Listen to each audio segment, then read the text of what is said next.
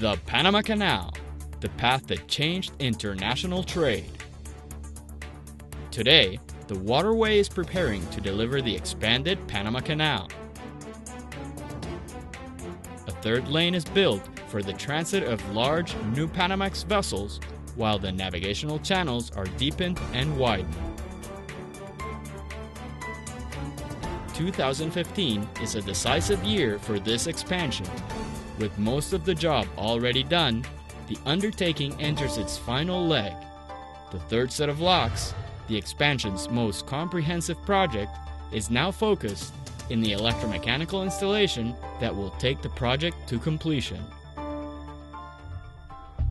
The installation of its 16 rolling gates began in December 2014, with their insertion into the lockheads at the Atlantic and Pacific complexes. The 152 valves required to control the water flow as part of the filling and emptying system are already installed.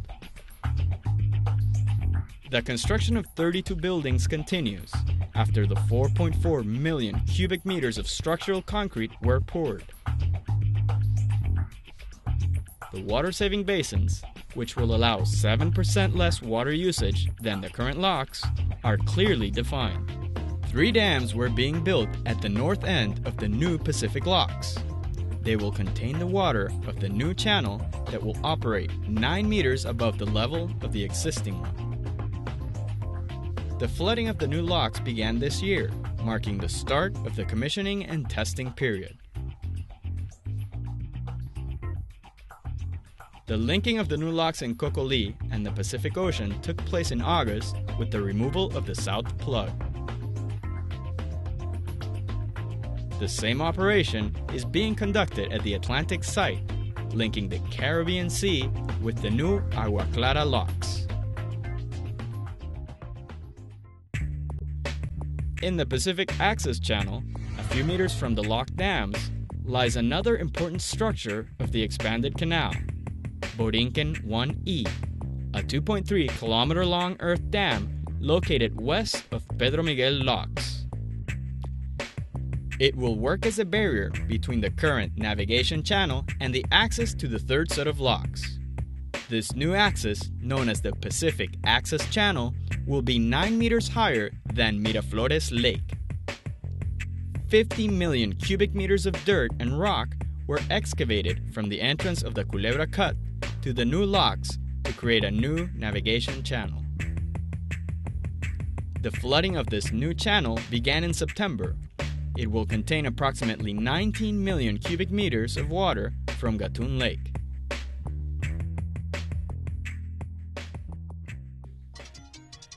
Culebra Cut, the historical 13-kilometer-long strip, has been deepened to meet the requirements of larger ships. A similar task is being carried out in Gatun Lake, which was the largest artificial lake at the time of its creation. Its navigational course is being widened and deepened by Panama Canal dredging forces.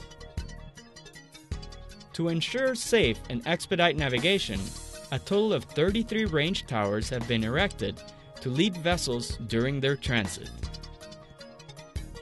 Gatun Lake's maximum operating level is being raised 45 centimeters to improve water supply for the expanded canal operations.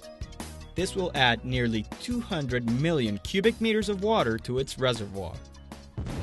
7 years have passed since the inauguration of the Panama Canal Expansion Program, and it continues forward at full speed.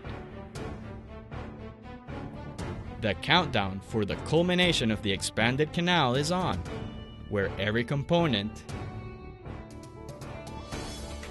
every cubic meter of concrete, of excavated and dredged rock, bring the flagship project of this young nation closer to successful completion. A century after its inauguration, the Panama Canal gives the world a wider path between the seas.